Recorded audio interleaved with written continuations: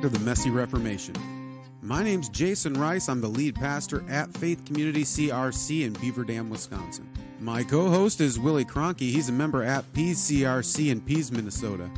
We're just a couple of guys who love the Christian Reformed Church and want to see Reformation happen in our denomination. But we realize that whenever Reformation happens in the history of the church, things get messy.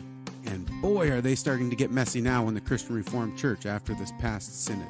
So we're taking the opportunity to have conversations with pastors throughout the Christian Reformed Church to find out what's going on in our denomination, but also to talk about what Reformation might look like. And for the next few months, we're going to focus particularly on delegates from this past synod to talk about what just happened and where we might be going in the future. If you haven't already, take a moment, click subscribe so you don't miss any of our upcoming content. We are dropping episodes every single Monday.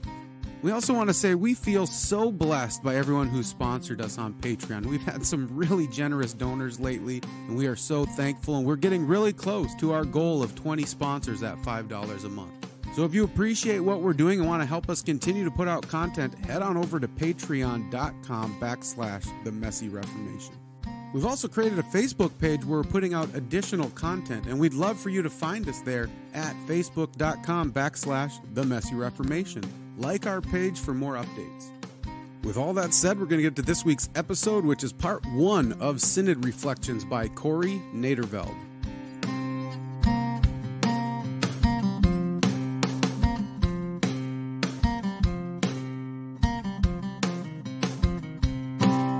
So, Cory, why don't you just kick us off? Tell us a little bit about yourself, your church, and your family.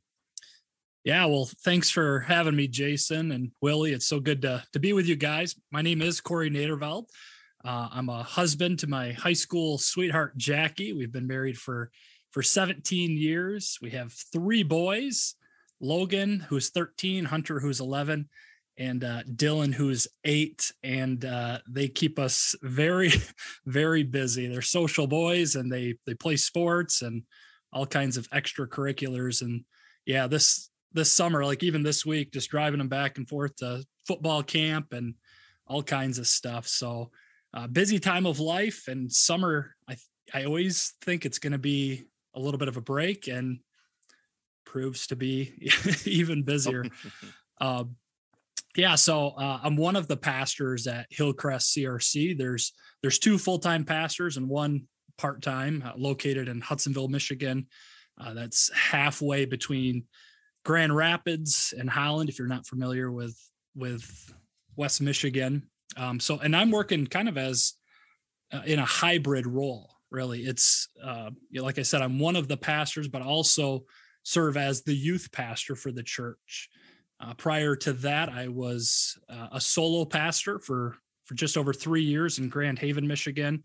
And before that, I was a youth director like yourself, Jason. I was a youth director and a commissioned pastor at Cottonwood CRC in Jenison. I was there for about 12 years. So Grand Haven really was the furthest I ventured away from home, and that's only about 30 minutes away from where I grew up. Right now, I'm sitting about 3 blocks from my childhood home. Oh, wow. In Hudsonville. So my kids are 7th generation Hudsonville. So deep roots in this community, this little corner of West Michigan. Used to be a very rural town. Now it's kind of becoming more of a suburb of Grand Rapids, as Grand Rapids just continues to just get bigger and bigger and bigger, and all these farm fields are turning into subdivisions. So really a bedroom community of Grand Rapids now. So that's been at my current call for about 2 years now. Okay. So. And then you grew up in the CRC then? I did not. No, I grew up in the RCA in Hudsonville here. A very wonderful conservative church. It was a daughter church of Hudsonville Reformed. Sadly closed its doors about 15 years ago. And actually, I drive by it on the way to and from work, and they just tore the building down. They built it in like 1995. The newest sanctuary just was amazing, beautiful, beautiful, big sanctuary.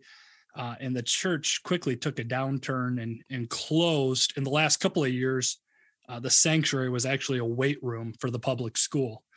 Really? So the sanctuary, they took all the pews out. There was AstroTurf in it.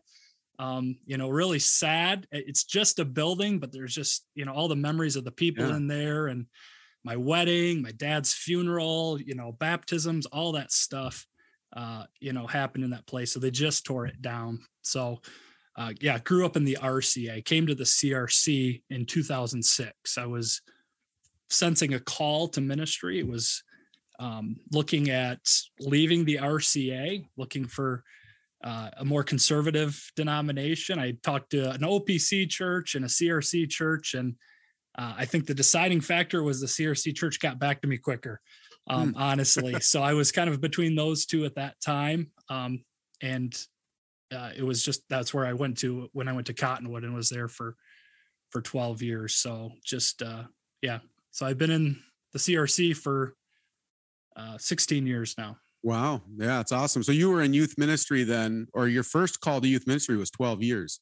Yes. Yeah. It was, and I was in that church, and I thought I was going to continue to be there. They put me through seminary, and it's just a wonderful experience. And so I'm back in this area, and a lot of good friends still from that church. Oh, awesome. Cory, where actually did you go to seminary? Went to Calvin Seminary. Okay. How was your tenure at Calvin when you were there?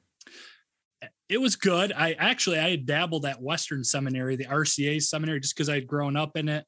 And as far as I knew it was as conservative and orthodox as my RCA church. And so only took a couple of classes there, and put seminary on pause. And my church said, we think you should continue to do seminary, and we would like to commission you as a pastor. So they encouraged Calvin Seminary. And so I didn't want to do online. So that was the other seminary that was in proximity, and was grateful for the support to go there.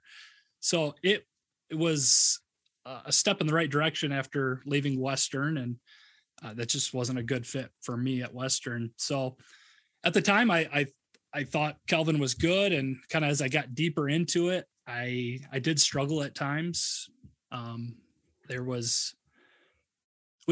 You've talked about this before on the podcast, so I don't want to rehash all of it, but there wasn't the doctrinal emphasis that I really had hoped for. And the preaching classes kind of left something to be desired. In fact, when I got out, I took an online class from Covenant Seminary. It was just like a audit type thing, just because I wanted to supplement my preaching a little bit more.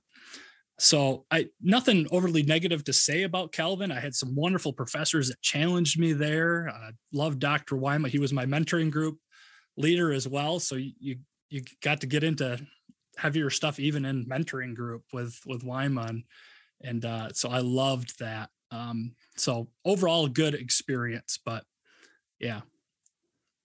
Yeah. And that's how we first connected. Actually, the funny thing is we were in seminary at the same time. And then we went on a Turkey and Greece trip with Dr. Wyma. And so we were together on this trip for 2 weeks, and Cory and I never talked or connected until the very last night of the trip. While me and one of my buddies were going to wander around Athens on the last night. We're like, oh, we'll wander around a little bit. And we met Cory on the way out, and he's like, well, I'd like to come with too. And so sure, come on, wander around with us. And then all of a sudden we noticed that we had youth ministry, and we had so many things in common. And I was like, goodness gracious, we've been here 2 weeks and we haven't even talked until the last night. Slackers. It was, well, we were like, what a shame that was, but it really just boiled down to the fact that we sat in different parts of the bus, right? And once you pick your seat, you never move. So you were up near the front of the bus, and I was in the back of the bus. And eventually we're like, I wish we would have met earlier in this trip, for sure. Well, and it happened like I was a distance student. So I hung out me and my buddy were the only distance students. So we didn't know anybody. And so we just kind of hung out together, but that was stupid. We should have worked on that more before that. So, but it's been good kind of to build on that relationship. And now we've been able to, we both got to serve together now at Synod, which is what we kind of want to dive into a little bit more in the rest of this episode. So, what advisory committee did you serve on at Synod? Yeah, so I was on advisory committee number 1. So that was the Canada US stuff, right? The structure and leadership. Getting into that, it was there was a lot more pain than I had realized. And I probably should have been more in touch with that. I probably should have understood a little bit more the Canadian side of what they felt like there wasn't autonomy, or that their voice was marginalized within the denomination. I didn't realize a lot of that. So it was a tough committee in one sense, because of the pain that was in the room. And there was a lot of Canadians on the committee, and a lot of people with dual citizenship, actually, or had served churches in both Canada and the US. So that was really interesting for me, just to hear their perspective. And so it was tough for that reason. It was also tough because it was such a moving target. We had all this time between synods, and so much had developed on this front, right? The Structure and Leadership Task Force, SALT, as it's known as. And really, if you started reading, 2020, what they were proposing, and then 2021, it changed, and then it radically changed again right before Synod. So as you're working through all your materials for your committee, you're realizing that this thing is still evolving as we're sitting here talking about it. Yep. And the Council of Delegates, things that even changed the month before Synod, what they were proposing. So it was tough for that reason too. It was such a moving target.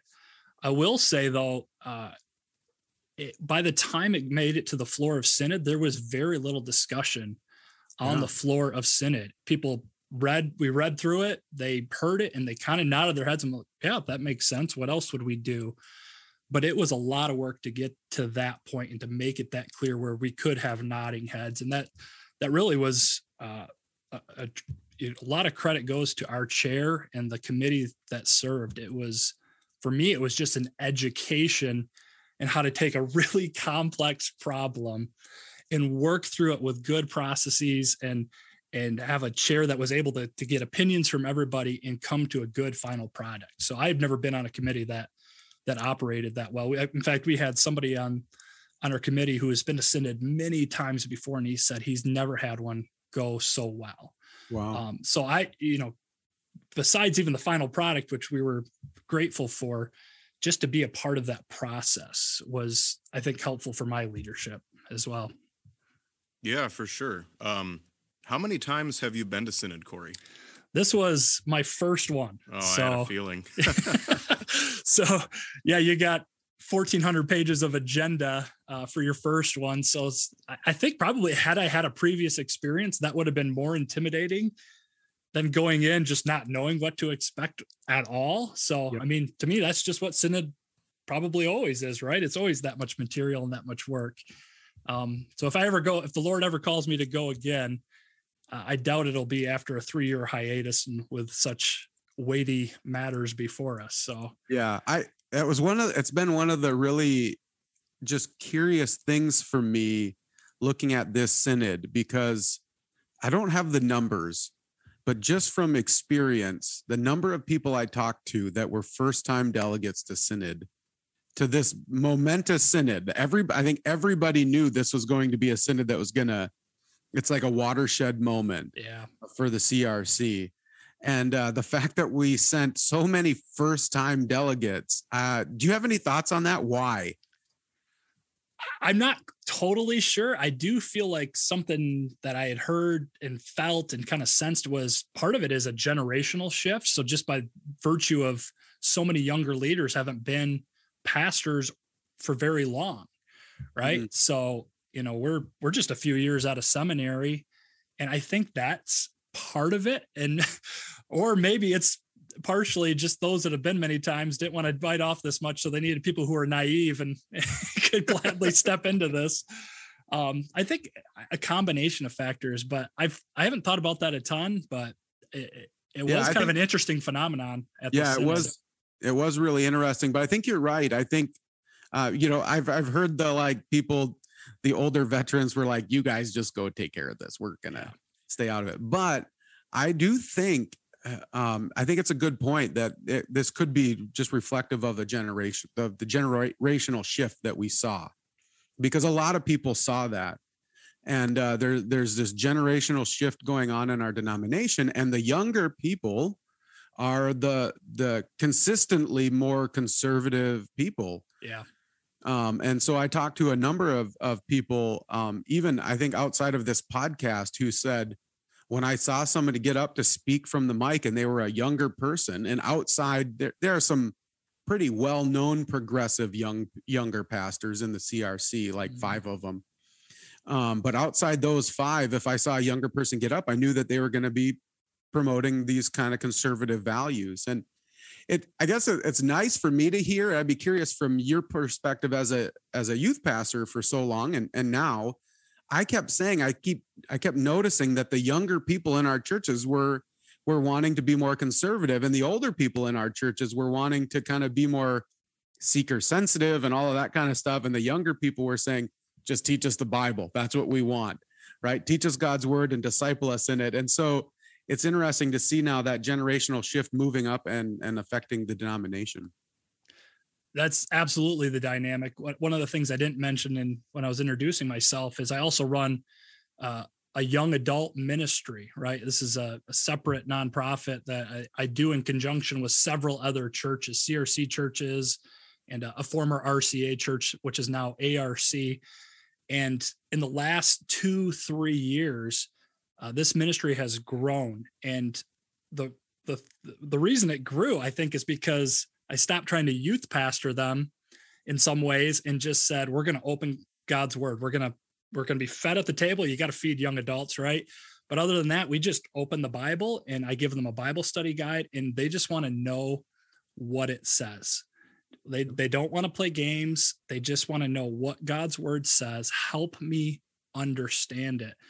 And so there is a whole generation of leaders in the church, lay leaders, not just ordained people, but lay leaders who are serving in their communities that want to live out God's truth and care deeply about God's word. So despite the claims that this synod was made, it was decisions made by old white men, I would say it was the conservative perspective was more diverse. If you think of the Korean Council and the Latino contingent that was represented there, I wish we could have heard from the Navajo and some others a little bit more, but by and large, the ethnic minorities were more Orthodox, and the young delegates were more Orthodox. And I would consider myself still a young delegate. I was on a youth trip last week, and I reminded them that I'm a millennial, and they found it important to remind me that even though I'm a millennial, I'm born between 1980 and 1985, and that's now known as geriatric millennials. Oh, ouch. Ouch. I had never heard that term. I don't know if I want to own that term. I'd heard elder millennial, but then I Googled it, and sure enough, in the last few years, they switched from elder millennial to geriatric millennial. Ouch. So, Yeah, but I still consider myself young. So Yeah, you're the disenfranchised bunch. that's right. Yeah. Well, and so I fall in that same geriatric millennial too, because I'm willing to claim the millennial tag. That's fine, because I don't necessarily fit with the millennial stereotypes. Same. But age is a relative thing, right? I remember a number of years ago, we were at a church-wide retreat, and my back had been acting up or something. And I got up and I was really stiff and I was kind of hunched over, and I was like, man, I'm old. And there was an old lady from our church. She was in her 80s, and she reamed me a new one. She said, you don't even say anything about being old. You are just a young whippersnapper. Don't even pretend like it. And I was like, okay, yeah, good point. And so, yeah, when we're in that age, right, where you talk to teenagers, they're like, you're super old. And then you talk to older people and they're like, you're super young. And it's like, yeah, we're middle-aged, I guess that fits. That's in my hybrid role. Like, I don't know whether I'm too old for the youth and too young to be a pastor, or if I'm just right. I haven't figured that out yet, but I think at our age, we often feel caught in between. Yeah, for sure. But anyways, to kind of get back to, I think part of the reason why the younger generation is wanting this discipleship is because we're growing up in this kind of post-Christian culture, right? And so they're on the one hand, they're just wrestling with all of this. They're being taught so many different things, and they just want to know how to handle it, how to wrestle through it. But on the other hand, I also have said quite a bit that I think they're seeing the fluff that they're being taught, that there's just nothing there. And even my kids use the analogy that they were listening. This probably sounds super negative, but pastors' kids, I guess. They're like, we were listening to somebody talk and we couldn't even call it fluff. It was like air. There was like no substance to anything that was coming out of their mouth. And so in contrast to that, when they hear us kind of standing firm on God's word and truth and kind of rooting things in creation, they realize there's some weight and there's something substantial there, and they're looking for that. Yeah, I think part of this, guys, also speaks to the fact that, I mean, I'm probably 10 years younger than both of you, so I can probably speak to this a little stronger.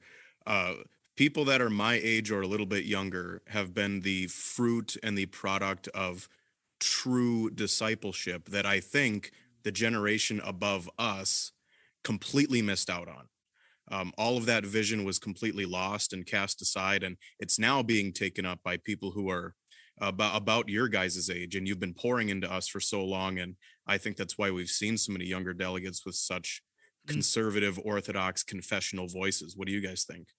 Yeah, amen. I think it's encouraging, right, for us geriatric millennials to be seeing the fruit of of this ministry, because I don't know if you're in the same place as I am, Cory, but I've said this not to like just keep bashing the church I grew up in, but I just felt like I was not discipled, and I graduated and I just didn't really know God's word. I didn't really know, and it's not all on them, it's on me too, but there wasn't a real solid discipleship program in place. And so when I became a youth pastor, I started doing youth ministry the way that youth pastors did things, and then became convicted. That was actually from the Synod floor. I mentioned how being rebuked was kind of turning points in my life. Well, people rebuked me for not using God's word or teaching it. And we kind of changed our youth ministry. And now, that was almost 15 years ago now for me. And now to start seeing the fruit from that ministry, it takes a long time. It does. And a lot of what's been happening,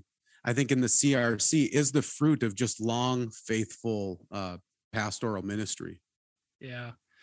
There's some parallels in my story to your youth ministry journey and discipling young people, young adults. So I felt like I got it a little bit in my church, and it was there, and it was kind of, you go to catechism. We actually had a separate night for catechism for a long time. I think we came on like Monday nights, came back for catechism, and we had Sunday school, and I was thankful for that. It was more when they made a shift away from that.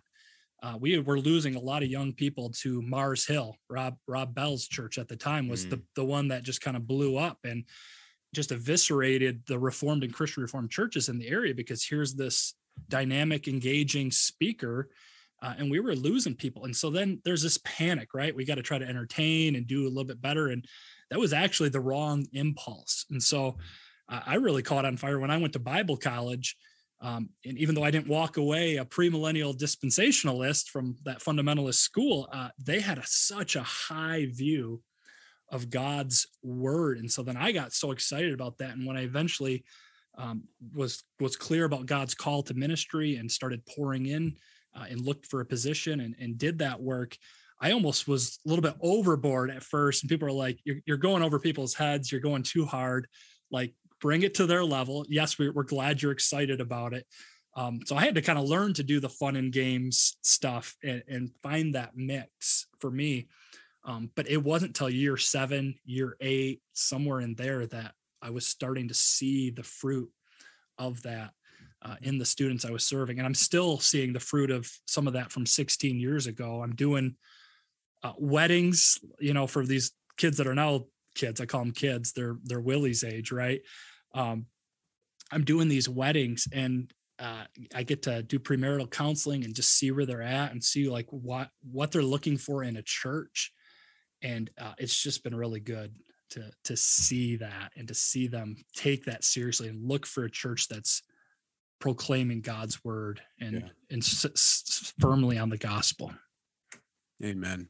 Yeah. And I think as I look back to this there was this movement happening in youth ministry about, 10, 12 years ago, or, 15 or so.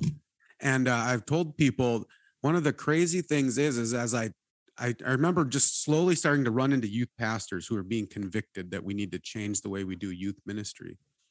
But none of them were convicted by the same person. It wasn't like there was one voice. It was like just a movement of the Holy Spirit. I really have felt that there was this movement of the Spirit saying we need to do youth ministry different. And I feel like God's been, for the last 15 years, been kind of plowing the ground and planting the seed and really kind of, I've said, I feel like little tremors. I'm not going to say I'm a prophet here, but in that sense of the word, but I've been feeling like these tremors that God's kind of raising up a generation for some form of reformation or something, because this younger group has been, the seeds have been planted, God's doing a work, and they're kind of fed up with what the world's been teaching them. And so who knows if or when that'll happen, but I've been seeing this kind of movement happening. And I think it's a work of God in the church.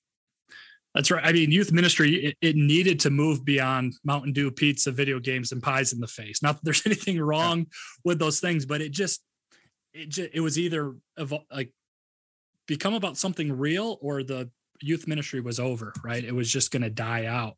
And some churches experience that, right? They just, their young people just went somewhere else where they were going to get fed.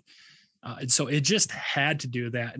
But I think part of it is, I talked about the fruit, but for all these wonderful case studies I could give you of young adults that are walking with the Lord and now discipling their own children in the Lord, I could also tell you, and it still hurts, students who have walked away from the church. And I don't know if you've had that too, Jason, but like, that's what makes this that much more critical, right? Is they have so many more forces on them than even when you and I started in youth ministry. And that does make me sound geriatric, I know, but I told you I had a long stint in youth ministry. I was away from it as a solo pastor, and now I'm in a hybrid role. And part of it's post-COVID, right? Things have changed, the way people interact. Students the way they interact with each other is different, but it is a different time. Yeah. It is the messaging that's coming at them in 2022 is so much different than 2006 when I started. And so that's made it that much more critical, I think, as well. But Christ promised he'd build his church, and the true church is being built. And I'm so thankful to see so many young pastors and so many young people walking in the truth. And that should be an encouraging thing. And that's a big thing I took away from Synod, and seeing younger delegates. Yeah, amen. And that kind of leads to the next question. One of the things that I've talked about is, we're asking everybody what was encouraging about Synod. And that was one of the encouraging things that I saw were younger men, and younger men than I am, and younger men and women and whatever, just younger delegates serving faithfully and serving well. It wasn't like we had a bunch of young people who were, just being crazy. No, they were really deliberate and focused and kind of pouring their heart and soul into it. But what were some of the other things that were encouraging to you at Synod? Yeah. So we mentioned that it was younger, ethnic minorities. Again, that was, just to see them be clear and unwavering in their biblical fidelity. It's one of those amazing things. As we grow more diverse, we actually are growing more orthodox. So I was very encouraged by that. But a big thing for me was, just as a conservative CRC pastor, just to get there and realize that I'm not alone in the CRC. For some reason I had that narrative just built up in my head that I was, an endangered species in the CRC. But God had already started to change that narrative a little bit in the previous year. I mean, you go back a year and a half, and I just thought there's no way I retire from this denomination. I didn't see a way forward. But God started to change that narrative. And honestly, thanks to you guys and the platform you've given on the Messy Reformation to pastors, so that I could hear those voices. And I've thanked you for that before, Jason. And I want to thank you again on this, you and Willie. Without that, that sparked something, to just realize that I'm not alone, and then that work continued. It continues through the Messy Reformation, but also the Abide Project, and just networking with other pastors and office bearers to realize that again, I'm not this endangered species like I thought I was. So But that really got solidified. Going to Synod and being able to have meals with people and sit down and talk and just hear how God's working in their churches, how they're processing what's happening in the CRC, just benefiting from common, just the shared wisdom in all these different places within the CRC in the US and in Canada. And just hearing people speak on the floor of Synod, it just became more real for me that the Spirit is still here. Jesus is still building his church. And while I believe that's true, no matter what, that the CRC could actually be a part of that true church. That sparked some hope in me that I didn't have going back a year and a half ago. So I was just really encouraged by that. And I don't know if I would say it was encouraging, but something that kind of surprised me that I enjoyed was having conversations with folks that have a much different perspective than I do. People that would be on the opposite side of the aisle in a lot of these major issues. My classis, Georgetown, shared a table with classis Grand Rapids East, right? We're like the one that was adjoined with them. And the week went well, right? And I got to know some of them and had extended conversations. We had thanked each other for listening well, not just at the table, but even some side private conversations. So I was just really thankful to be able to hear from them personally and for them to hear from me and to not see each other as caricatures, but as actual real people. So that was another thing that encouraged me. I think another one was just that the directness, right? Without being mean or, having to be so elevated and hostile or anything like that. People were just direct and asked direct questions, right? So I know everybody has a different line for decorum, and I probably was okay with more like emotionally charged speeches. And, I don't necessarily need an NPR voice at the mic to feel comfortable. I'm okay with loud talking. I work with youth, and often to get my voice over middle schoolers, I have to be loud. So I'm okay with that. But regardless of decorum and tone, I was really thankful for directness. And I was hoping for that. And I think we saw that. And I know it made some people uncomfortable, especially as we asked questions from the floor for some seminary professors and for Zach King, the new general secretary. I could see people squirming near me and even sighing and audibly somebody said, why are we asking that? You can't ask that. My thought was, if Synod can't ask it, who's going to ask it? Right. This is, it's kind of like ordination. We always assume it's somebody else's job to safeguard the pulpit. Seminary should take care of it. Well, candidacy committee should take care of it. Well, the local classes in their interview should take care of it. And we always assume somebody else is doing it. So for me, that was Synod's job. And I wanted clear answers.